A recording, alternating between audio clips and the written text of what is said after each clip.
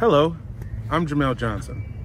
You may know me from athletic podcasting, but you might not know I'm also a renowned art critic, and I am here in Los Feliz, one of Los Angeles' whitest neighborhoods, to critique Black Lives Matter art.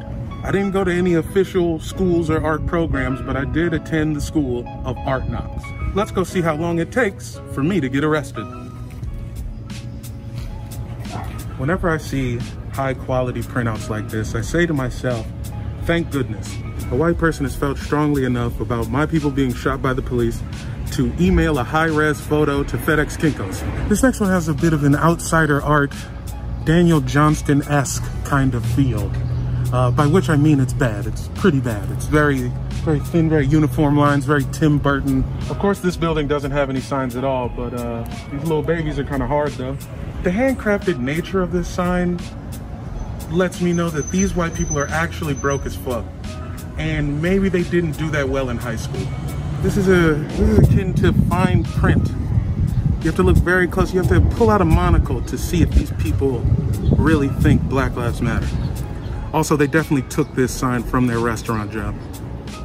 This may just actually be a brunch menu. Yeah, like this is just some gang shit, but it's good to know the neighborhood still has a pulse.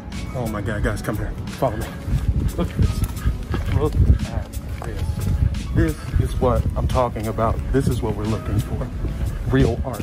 Apparently these white homeowners who benefited from systemic racism want to dismantle it now. I can't believe what I'm seeing. They also added the popular slogan ACAB, which stands for All Cops Are Bastards, which is impressive because their uncle is the chief of police. And so what have we learned today? Not much, to be honest. Do Black Lives Matter? Absolutely.